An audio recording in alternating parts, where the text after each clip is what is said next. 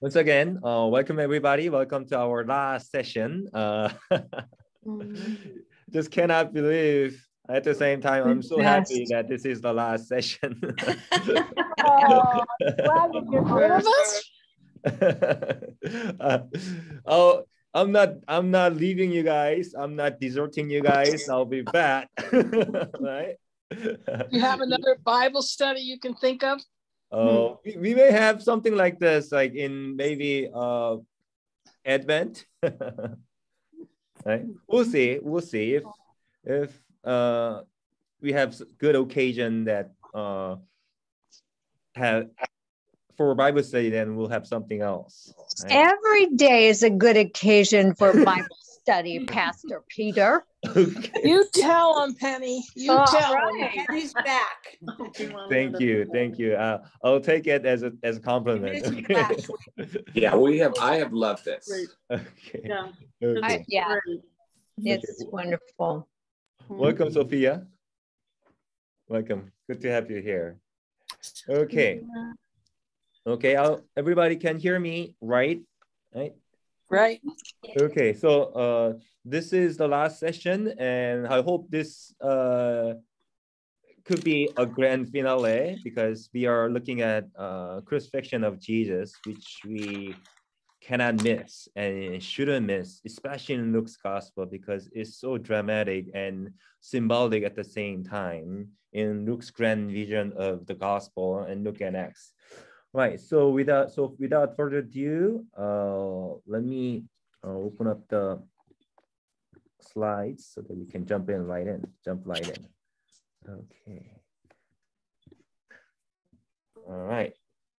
So we are finally here. What do you see in the screen? Okay. He's back. You're back?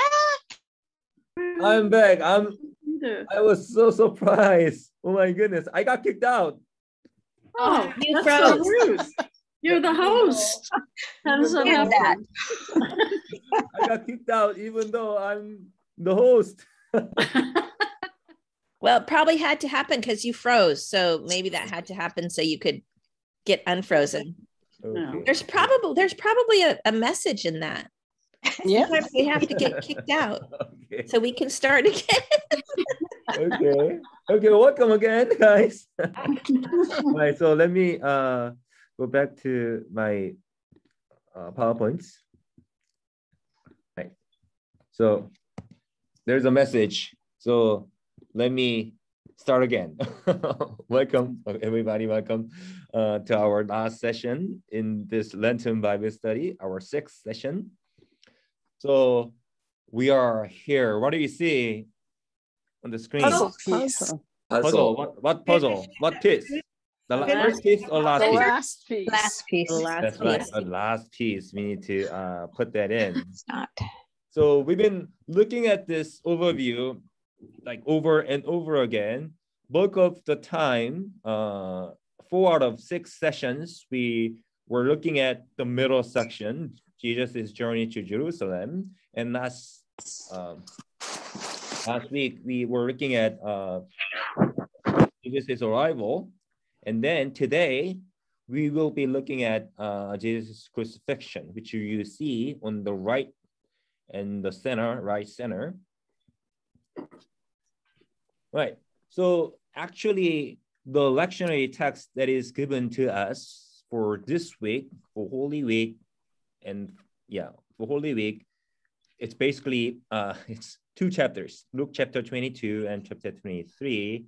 And I figure it's like we won't be able to cover 2 chapters in short session. So I chose the crucifixion of Jesus because there Jesus is finally doing what?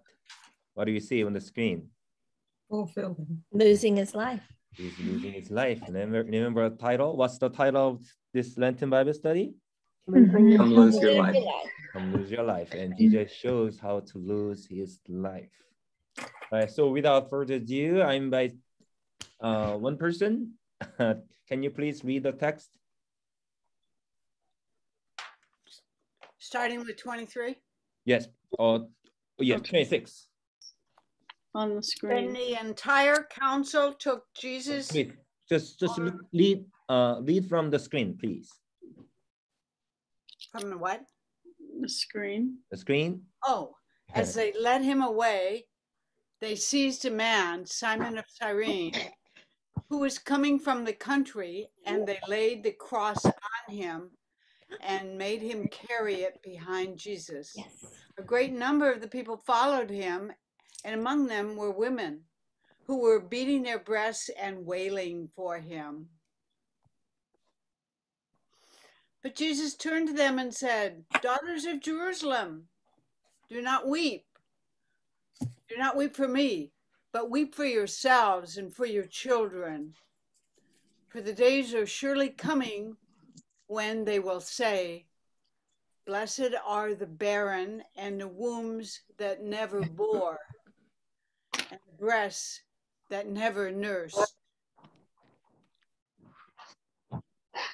Then they will begin to say to the mountains, 'Fall on us,' and to the hills, 'Cover us.' For if they do this when the wood is green, what will happen when it is dry?"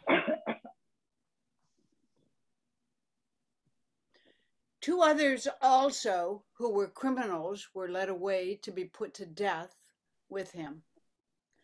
When they came to the place that is called the Skull, they crucified Jesus there with the criminals, one on his right and one on his left. Then Jesus said, "Father, forgive them, for they do not know what they are doing." And they cast lots to divide his clothing. And the people stood by watching, but the leaders scoffed at him, saying, "He saved others. Let him save himself if he is the Messiah of God, his chosen one." The soldiers also mocked him, coming up and offering him sour wine and saying, "If you were the king of the Jews, save yourself." There was also an inscription over him, "This is the King of Jews." One of the criminals who were hanged there kept deriding him and saying, "Are you not the Messiah? Save yourself and us." But the other rebuked him, saying, "Do you not fear God, since you are under the same sentence of condemnation? And we indeed have been condemned justly, for we are getting what we deserve for our deeds. But this man has done nothing wrong." Then he said, "Jesus, remember me when you come into your kingdom." And he replied, "Truly, I tell you, today you will be with me in paradise." Thank you. Thank you, Pam. Right. So as we've been doing it usual, so how would you summarize this text or image or word that comes to your mind as you heard? Passing.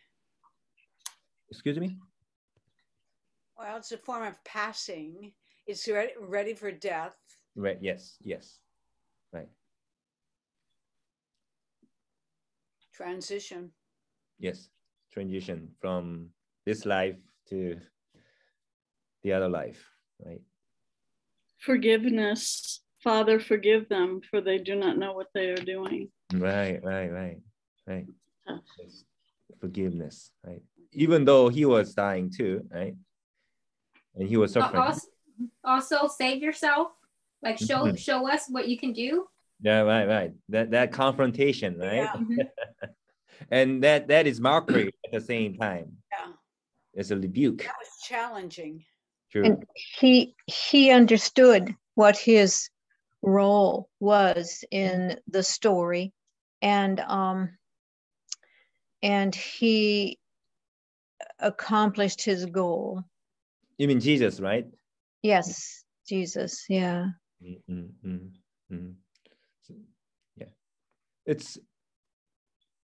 He didn't come down.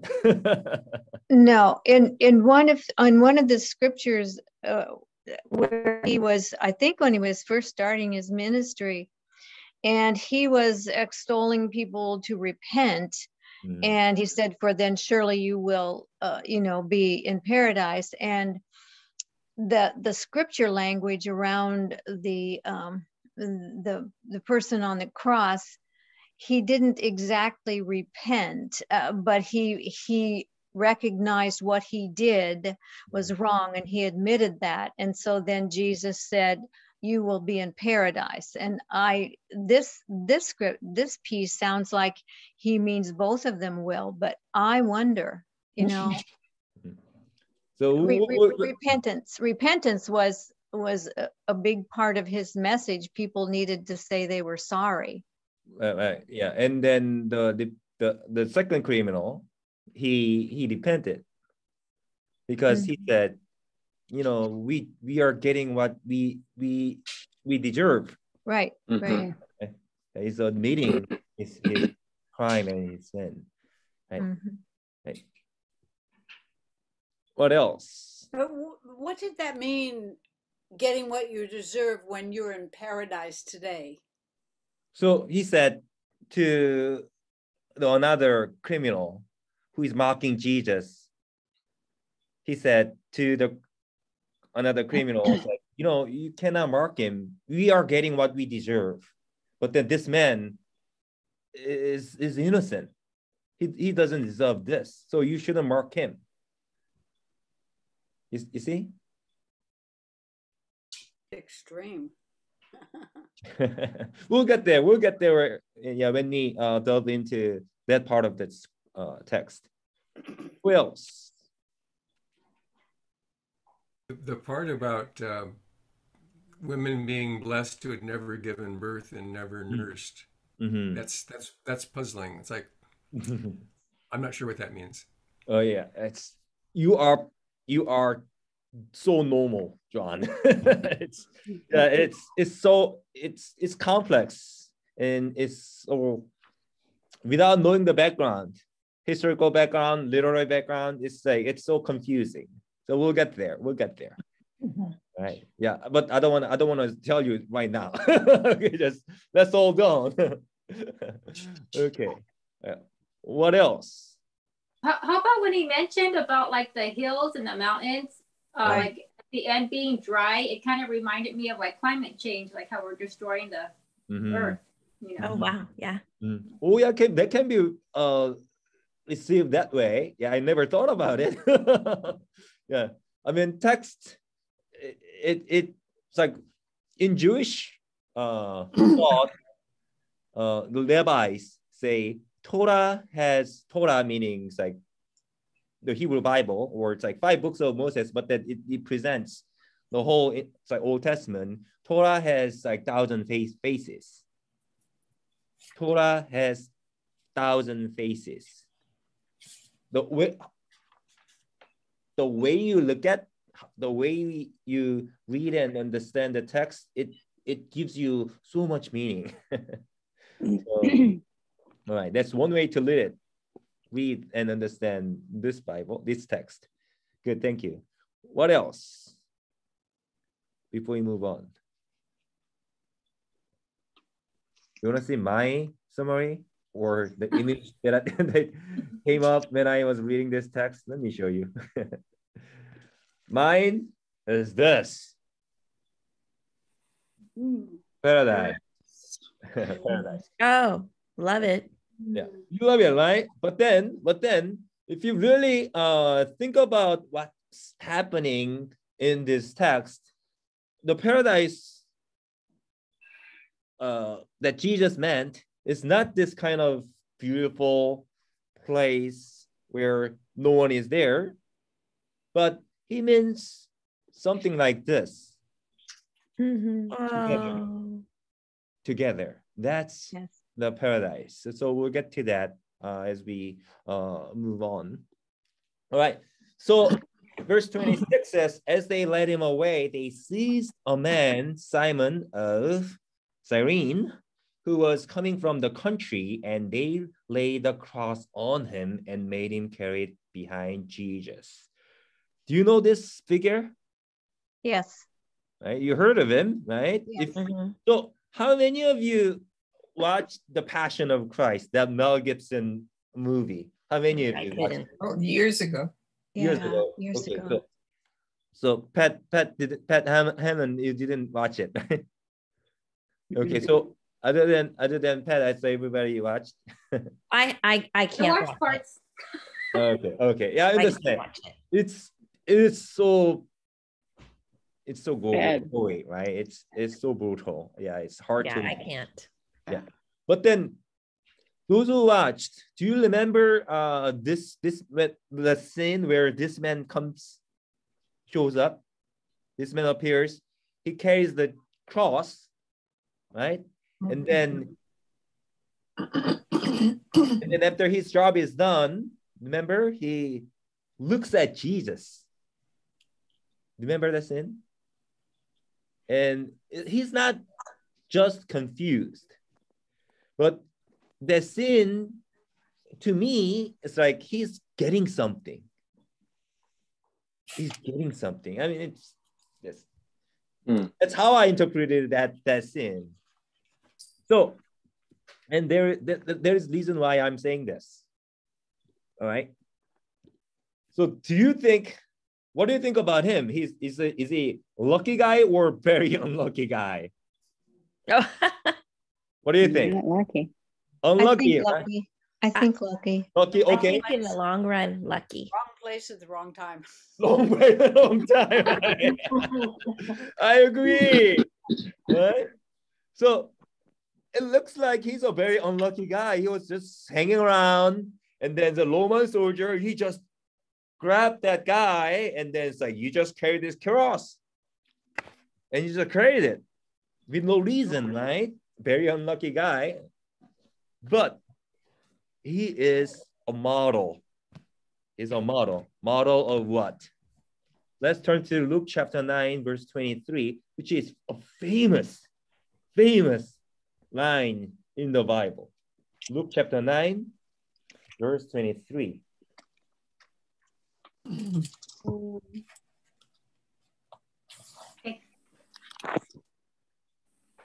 Then he said to them all, if anyone would come after me, he must deny himself and take up his cross daily and follow me.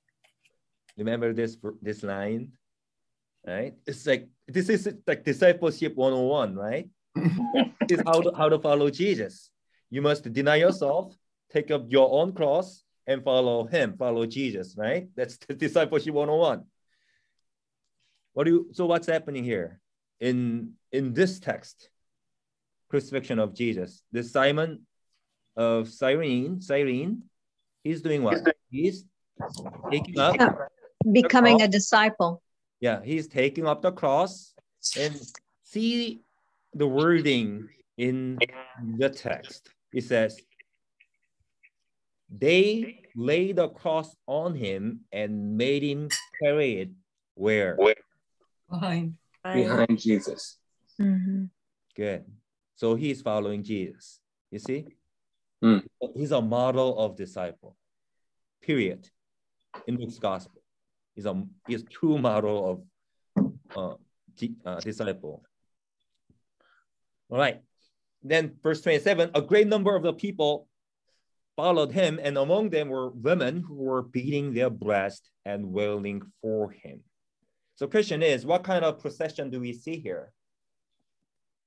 Mourning.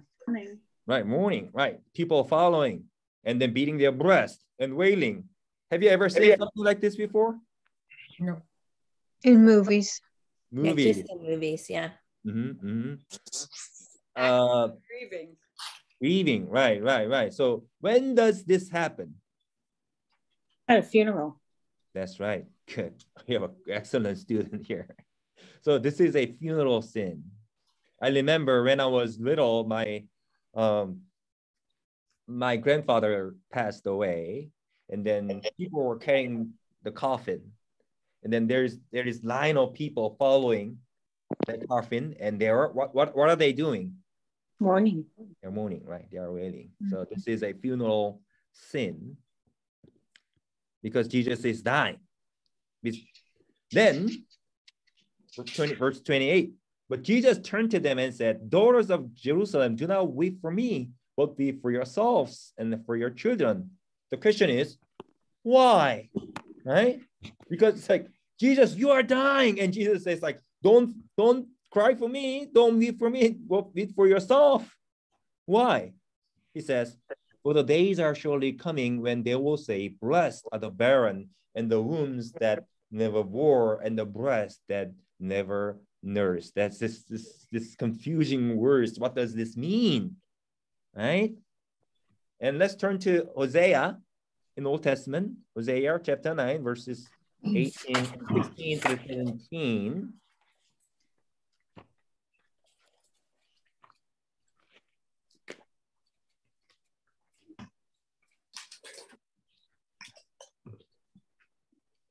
Hosea 9.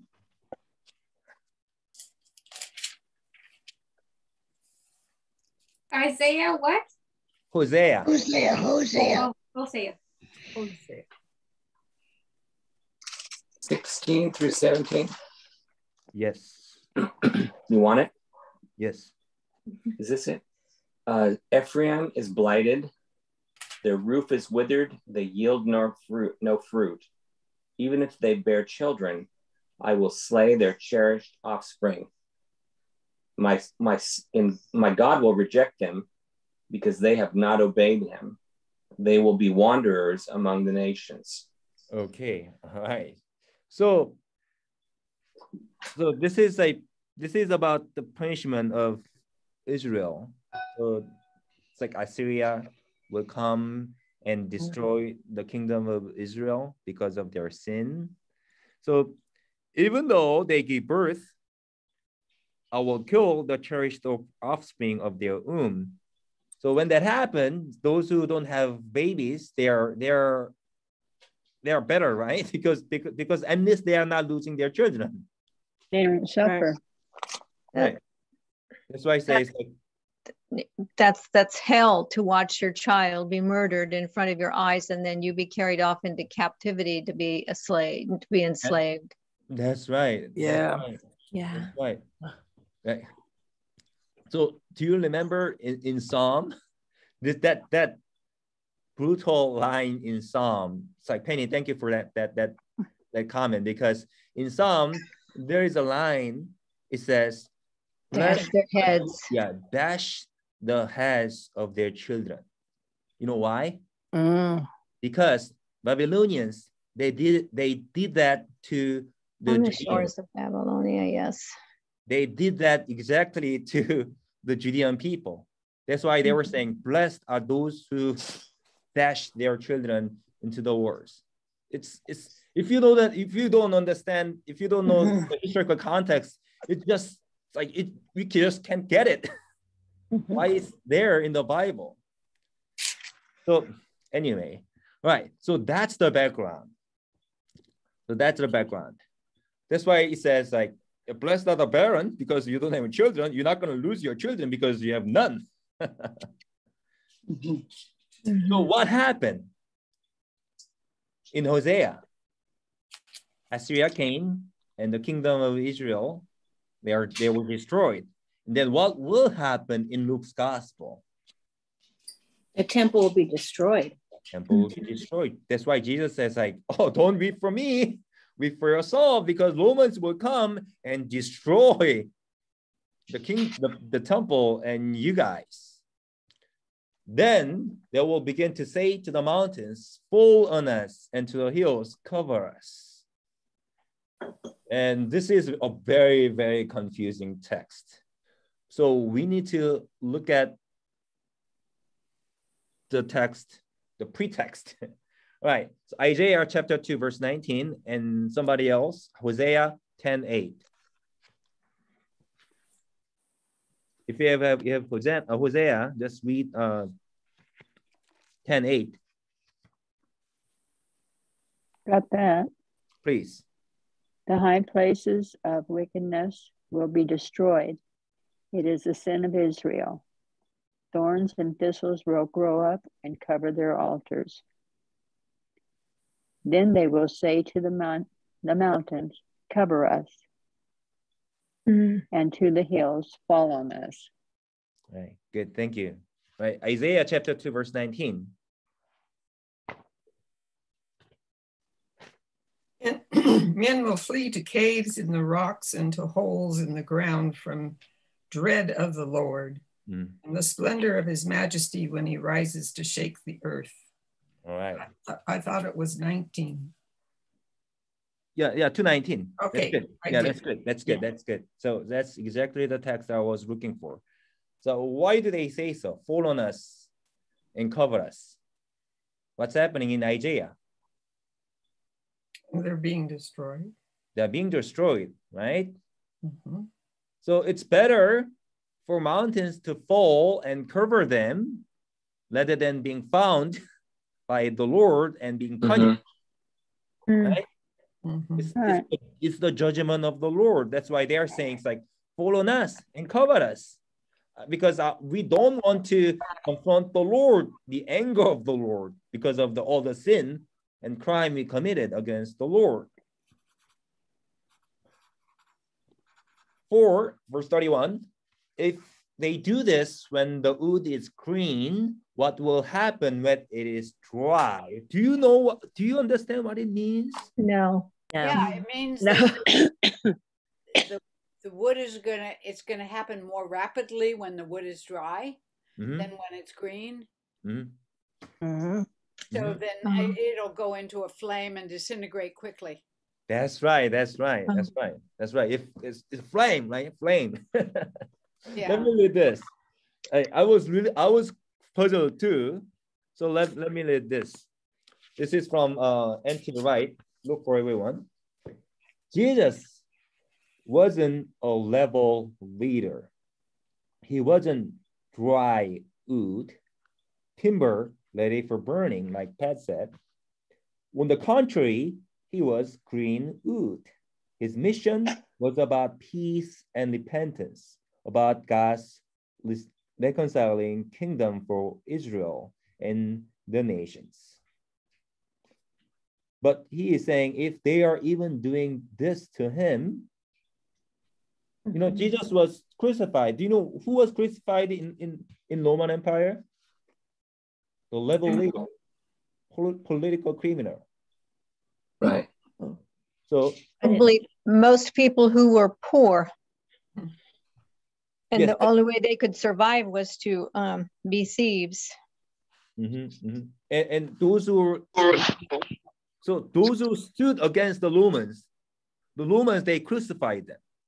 So the fact that Jesus was crucified, he was a political criminal in Romans' point of view. But his message, he was preaching peace and repentance about God's reconciling kingdom for Israel and nations. But he's saying if they are even doing this to him, what will they do when Jerusalem is filled with young hotheads, firebrands, eager to do anything they can to create violence and mayhem? If the Romans crucify the Prince of Peace, what will they do to genuine warlords? That's why Jesus says, this is happening when wood is green. What will happen when wood is dry? They're gonna come and kill you all. Yeah. Got it. Now I understand. All right. Okay, let's move on. I hope this is helpful. So, 32. 2 others also who were criminals were led away to be put to death with them. So, question is, why 2? Have you ever thought about this? Why 2? Because it makes 3. Okay, because it makes 3, right? That's right, that's good. And then, so question is, what pattern did we see in Luke so far? Jesus was traveling, right? He's entering cities and towns and he's meeting people, he's encountering people. And what did we see so far in this gospel? He goes to a town, he enters a town, and the villagers there are 2 options, right? They are going to Accept him or reject him. That's right, that's right. So we have 2 criminals. So what are we going to see? The one accepts and one rejects. Exactly. That's right. That pattern appears, right? Verse 33. When they came to the place that is called the Skull, they crucified Jesus there with the criminals, one on his right and one on his left. And you know the Skull? In Hebrew, it is Golgotha, but in Greek, how it is called? Can you read it? Golgotha. Right, Golgotha. Verse 34, then Jesus said, Father, God forgive them, for they do not know what they are doing, right? Do you remember this word? Famous word of Jesus on the cross, right? Because he's the Prince of Peace. But at the same time, there is something that we can mention. If you have your Bible, let's turn to Luke chapter 23, verse 34, and tell me what you see there. Verse 34. I guess your Bible also has parentheses of some sort. Oh. Yes. Well, yeah. You see that? And then parentheses has something, lowercase alphabet, probably, and it says something there, right? The H? Yes. Yeah, it says other ancient authorities lack the sentence. Then Jesus, what they are doing. Right. I don't understand. You don't understand. So it says, no. Other ancient authorities lack the sentence. Then Jesus, what they are doing. Do you understand? So it wasn't in it. So it's not in some text. That whole section is missing. So New Testament, especially, we have many manuscripts, copies of the manuscripts. So original text, we don't have original text. Right. We have copies of original text. So when you compare copies of manuscripts, some manuscripts have this verse and some other manuscripts, they don't have this verse. So it's really up to the leaders to decide. And the scholars who did their work, they were honest enough to tell us this part is not found everywhere. Somewhere we can find it, somewhere not. It's really up to us to decide. Okay? Wow. I'm just telling you. I'm just telling you what is there, okay? Right. Yeah, or not there. Right. Right. But in Luke's grand scheme of the gospel and story, I think it's highly probable that Jesus said this here, especially in this gospel. All right. And they cast lots to divide his clothing. And you know why they did this? Because they didn't have a shame. It was woven in one piece. That's right. That's right. Mary wove it all in one piece. It was very unusual. Right. Good point. Right. And if you ripped it, like you rip a knit or something, it would like fray and be useless. Right. So let's turn to Psalm chapter 22. To 18 and verse 1 and 2.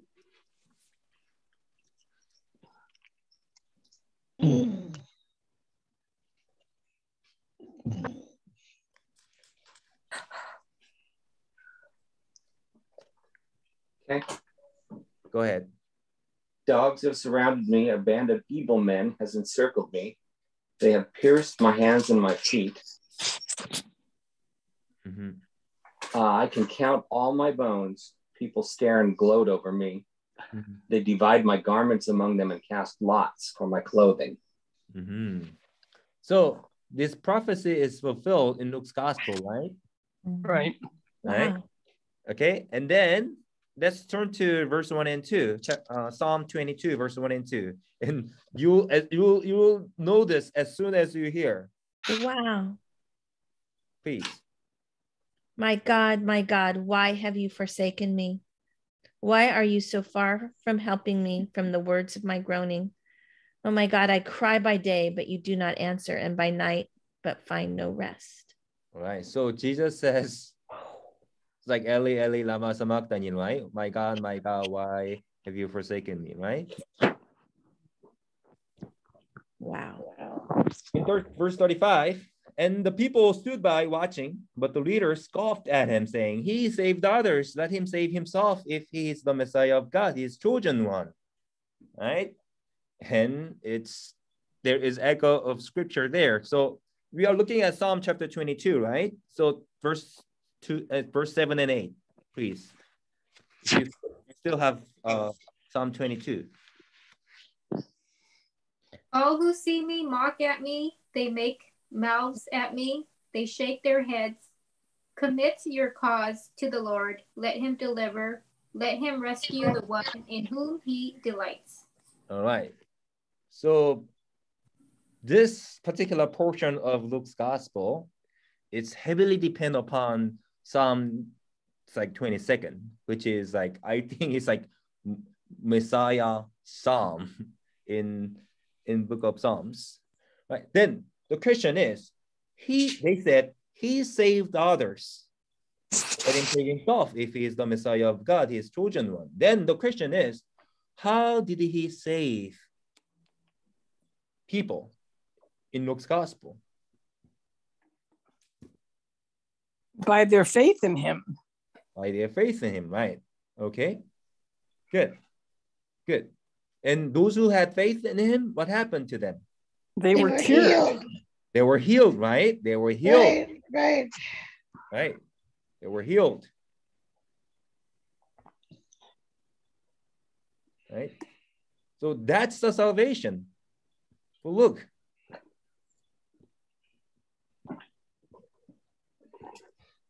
Verse 36. The soldiers also mocked him, coming up and offering him sour wine. You know why? You know why they offered the sour wine? It had medicine in it. There's medicine there? Okay. Or painkiller? There's painkiller, right? It's a painkiller. It's too painful.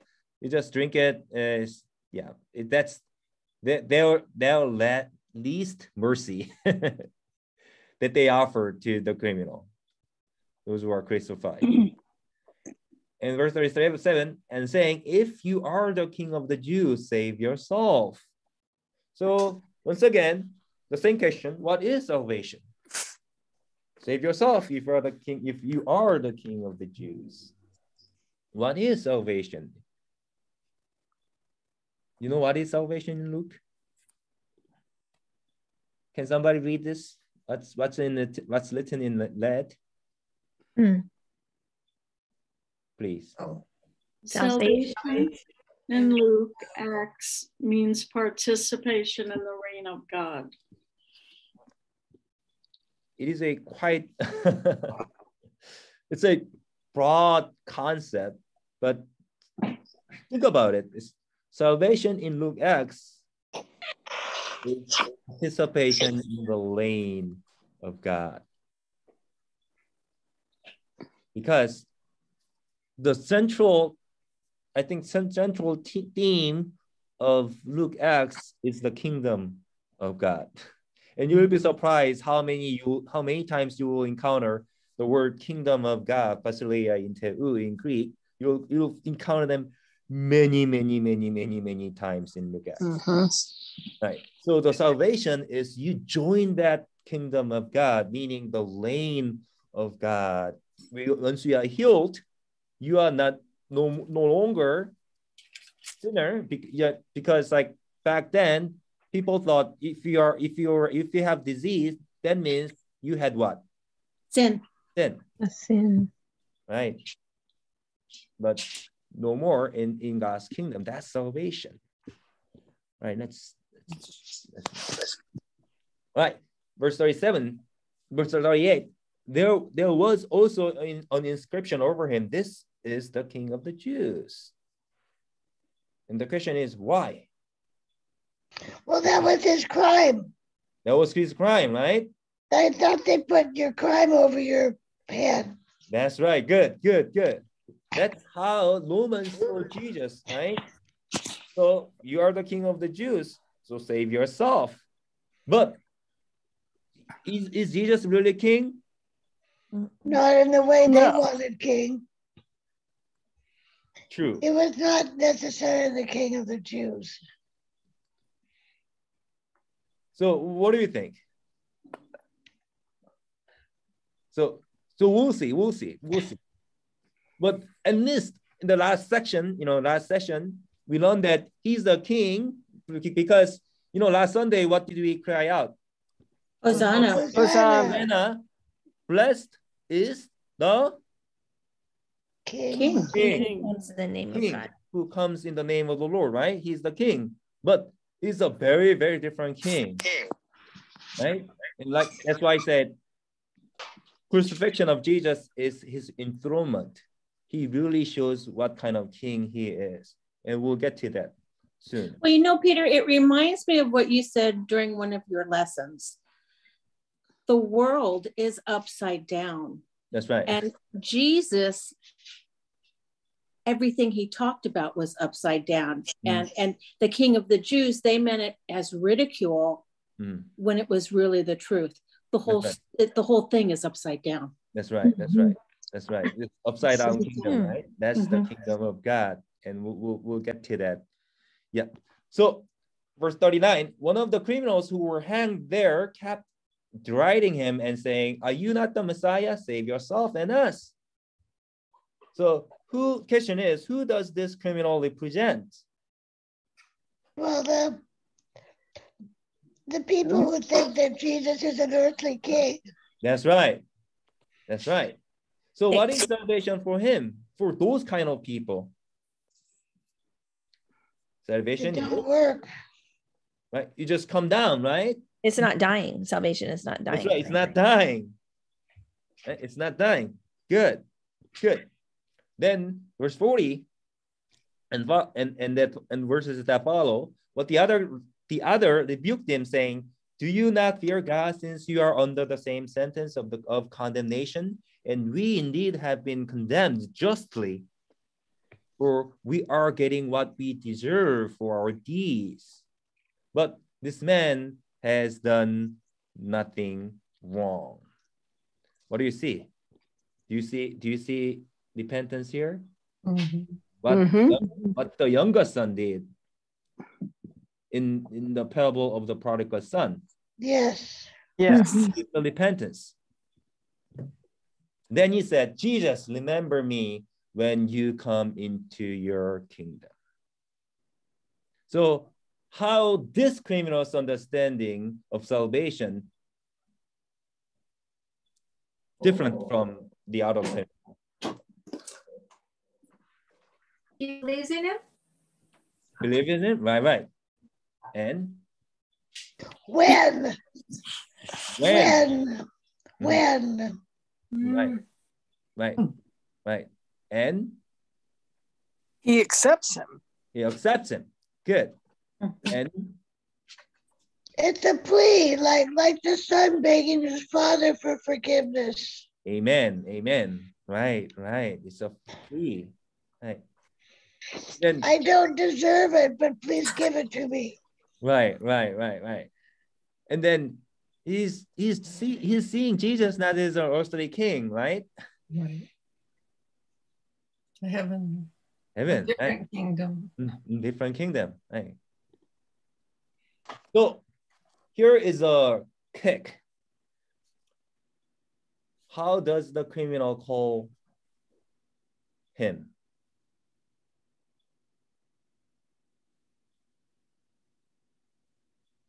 How does the king what?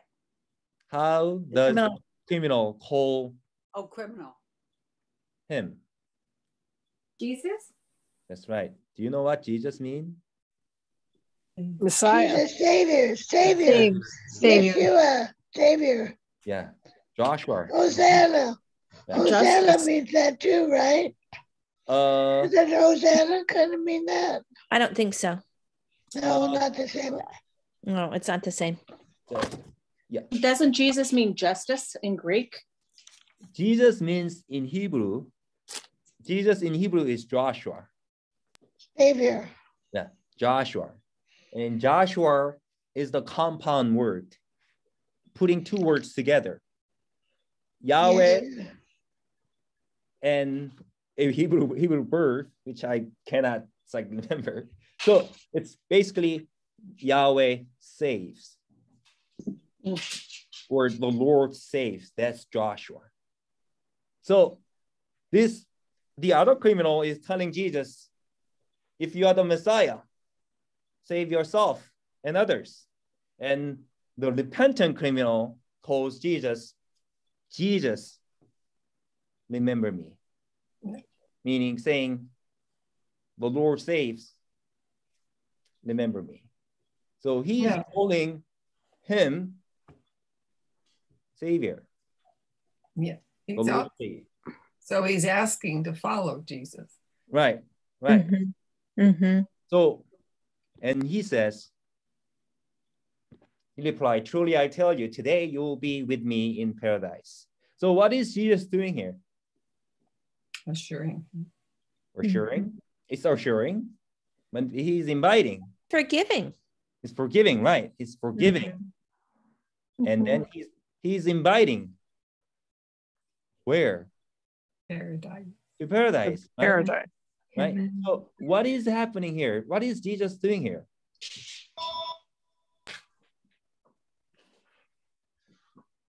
He's healing. He's saving. Saving and healing, yeah. Yeah. So they were saying, if you are the Messiah, save yourself. Save yourself and save others. And Jesus is doing what? Saving others. He's saving. Right? So the King of the Jews, if you are the King of the Jews, save yourself and save others. And Jesus is what? Doing what? He's saving. He saved the criminal. Right. That's how. Because he doesn't need saving. Right. That's right. That criminal definitely deserved the punishment. He does, but he's still safe because the criminal repented. Right. That's the core of Luke's gospel. If you repent, you will be invited to paradise. And then the question is, why paradise suddenly? You know what paradise means? Para plus dice. It's para means around. Beside, yeah. Yeah, around. And then dice means world. So word garden is the paradise. So paradise represents what? The first garden. What garden in the Bible? Oh, Garden of Eden? Garden of Eden. Oh. Suddenly you see paradise in Luke's gospel. That's the background. So he's inviting him back to the Garden of Eden. Right? Interesting. Right. So remember the lost and the found, the parable of the prodigal son. Yes. There is reason why lost and found is repeated many, many times. And let me tell you this. This is like my conclusion after studying Bible for many years. There is one theme that summarizes Bible. One word. Repent. What is the Bible about? Old Testament, New Testament. What is it about? You know what it's about? It's repent. No, it is exile. Love. Oh, exile. It is exile. Oh. Oh. It is exile. Think about it. So if you look at Old Testament, what you will see in five books of Moses is Exodus. That's right. That's really important event in Israel's history.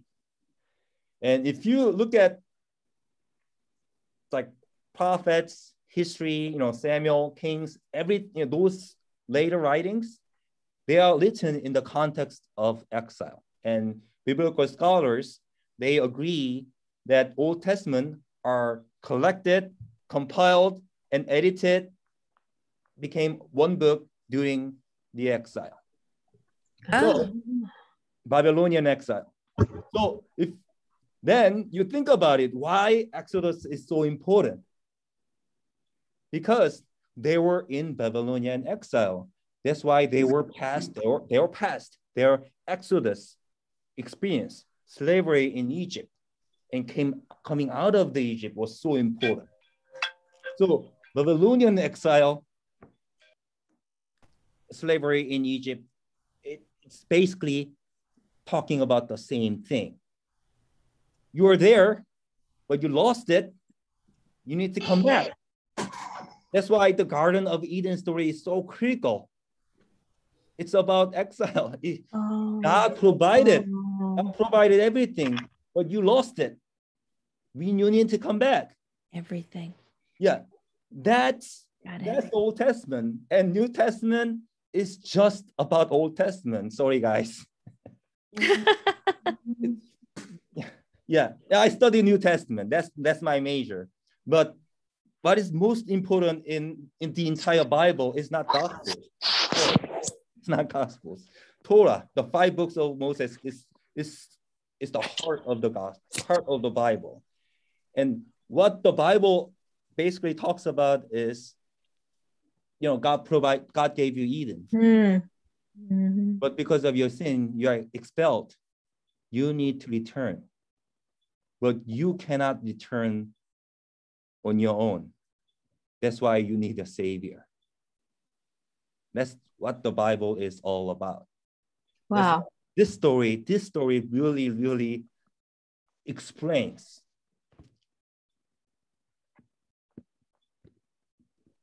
All right.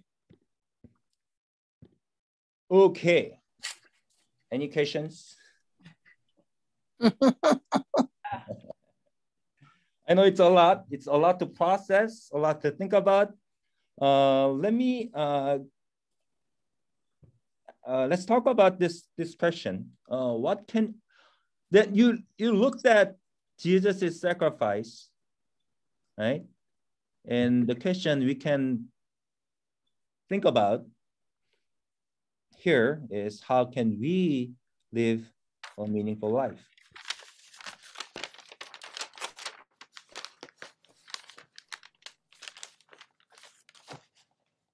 Question is like, where can we find meaning?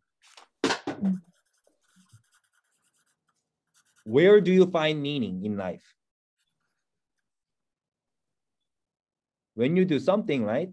Right. When you do something purposely for when you do something positive or help others, like when you're doing something with meaning behind it, then you feel like like there's a purpose, like you have a purpose. Yeah, a purpose. So purpose is found where? it's good, very good point. You got the answer. So in the work you do, the work you do, but then that work is toward others. To others, right? Or others. Right? If you are doing it only for yourself, then we don't really find meaning, right? Right. Right. Right. That's where meaning is found. Mm-hmm. Meaning is found when we are doing something for others. And see what Jesus is doing. He's giving his life for who? Us. For us. For others. Everybody that comes right. after. He's losing his life for others because that's where meaning is found. So another question we may think about is then, come lose your life, how would you lose your life for Christ? In what areas of your life can you lose your life? Right? No different way to think about it. Right? In what relationships? What area of your life? Yeah. I'm thinking lose your life in service of others. By serving others. And if you have problem with your family members, friends, right? Those are the areas where we need to lose ourselves to gain life of others in our souls. Right. And then what sacrifice would you give to God? Do you see what do you see on the screen right now? I see poor Abraham and poor Isaac. Right. Remember that story? Oh yeah. What is that story about? Sacrifice. Sacrifice. How much you would sacrifice for God? How far would you go for God? That's good. How far you can go for God, right? So it's sacrifice of Isaac. It's in Jewish tradition is the binding of Isaac, or binding. In Hebrew they call it akada. It's critical story in Old Testament. And why is this story so important? Because Abraham obeyed. Because Abraham obeyed. But think about the context, right? The story. So when did Abraham get Isaac? Very late in life. Very late in his life, right? When he was how old? 100. Let's see. Yeah, 100 years old, right? And how many sons Abraham had at the time? What was your question? I couldn't hear. How many children did he have at the time? One. 0. He had one. He had one. Isaac. Oh, right? That's right. Ishmael. Isaac, right? He had Ishmael. Ishmael, but he kicked him out. God told him to kick him out, right? So at the time, he had only Isaac. Sarah told him. Right. So, I didn't know this before I had Luke. My greatest teacher is Luke Park, my son. He told me it's the ultimate sacrifice. Right? If there's shooting out there, if you're in a mall and it's a shooter shooting, then you have your child, and what would you do? You're gonna cover him, right? Yeah, absolutely. You're gonna cover her. You're gonna cover him. Heartbeat, no question about it. It's if you can save him or her, you'll do it because you know this. So God is asking Abraham to sacrifice Isaac. It's too much, right? He's so cruel, right? Because it's ultimate sacrifice. And the ironic thing is, God is telling him, you do it. Do you understand what I'm saying? Mm-hmm. You, Abraham, you do it.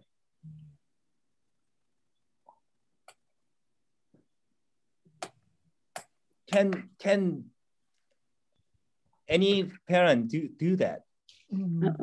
No, right? No. No way, no way, no way, no way, no way, no way, no way. You know, whenever I grab my son and hug him and I say one thing to my son, you know what I say to him? I love you. You are my everything. That's what I say to him. Every time I pick him up, hug him, and kiss him, I said, you are my everything. And you understand what I'm saying, right? Oh, yeah. Yeah, you understand what I'm saying. So let's come back to Luke's gospel. The crucifixion. What is happening here? God is sacrificing his son. God is sacrificing his son. The ultimate sacrifice. Mm-hmm. The ultimate sacrifice. There is no limit. There is no limit. This is a archetypal story. It's extreme of extreme. God himself giving his one and only son for the sinful humanity. That's extreme. That's the ultimate sacrifice. And that is what's happening in that story, right? Mm-hmm. In doing so, he saves the sinful humanity. So I like to look at it as God sacrificed his only begotten son for us, for his other children, which is just like so humbling and so big. So big. Amen. Amen. Right.